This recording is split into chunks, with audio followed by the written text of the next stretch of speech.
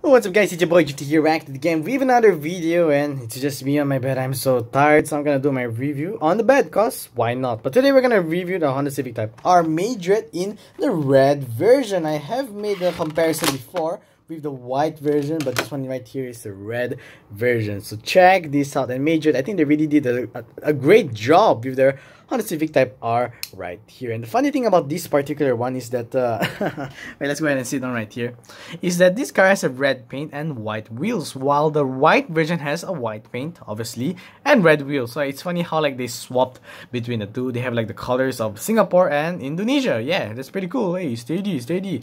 But anyway, so right here we have the front light samples, front details, the Honda logo, and rear light samples right here. And as per usual for atomic cars, it does have suspension. Yeah, suspension and opening rear hatch right here. So overall, I think the details is pretty cool on this one. I don't really see anything wrong with this car. Maybe some people will think that, you know, Majorette cars, they're usually big.